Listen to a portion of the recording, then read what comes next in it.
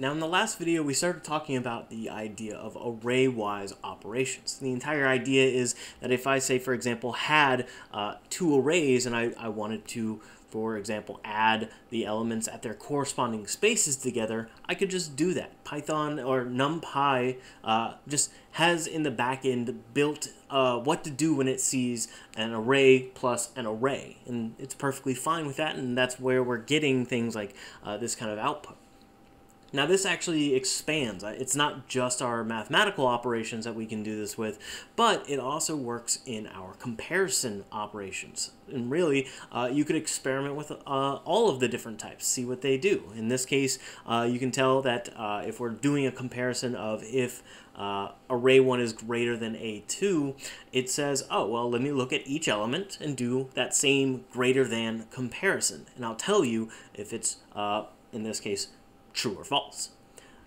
But what happens if I want to see if my two arrays are, say for example, equal?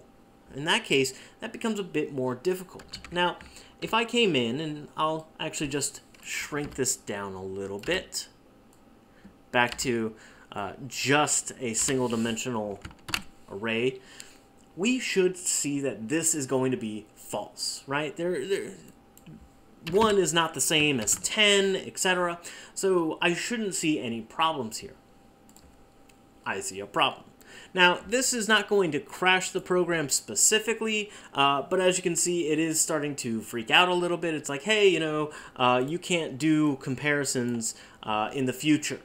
So as NumPy is working, you may not, you know, whenever you watch this video, you may not be allowed to do what I'm attempting to do here. So how do I make a comparison? This is where we get into the idea of array-wise operations. The entire idea here is now if I wanted to do an operation that just is about the entire array, not the elements of the array, I need to access these functions that Python has, or NumPy has built for itself. So in this case, let's say I wanted to do a comparison of x and y. Now, we've already seen array by itself, but as you can already see, you know, if Spider's being generous with me, there is an array underscore equal. And that asks for two arrays. You know, it's saying it's A1 and A2. In my case, it would be X and Y.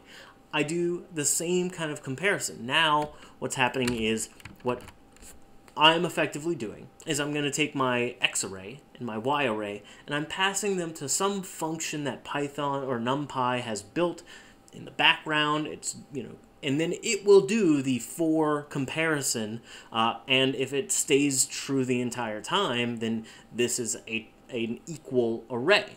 Now, again, in our case, we should not see that. We should see a false. We see a false, no error message, la-di-da. And same kind of thing if I just came in and did a comparison on 1 to 1. So in this case, X and Y, let's see what happens here. They are now, in fact, true.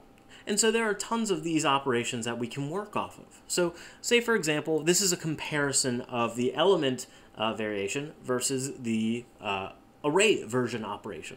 So if I came in and did x times y, and just to space this out a little bit, if I did x times y, again, that is an element-wise operation. It's going to go through each element and multiply it by its corresponding element. So in our case, we see 1, 4, 9, 16, 25. However, you know, that may not be what you're going for. You may be wanting to produce something like a dot product. Well, in that case, I'll come in, NP, and the same kind of thing. You can already see where some of these commands are coming in, and you know, if you're really feeling froggy, I'm not going to go over each one of these in a video. That's weird. But specifically, look at that. Wouldn't you know it? There is a dot function that NumPy has in it, where I pass in an x and a y, and it will do... Oh, I don't have an extra parentheses there. It will do the dot product. So in this case, it does the multiplication. So it takes the 25, 16, 9, 4, 1, adds them all together, and it should give you a 55.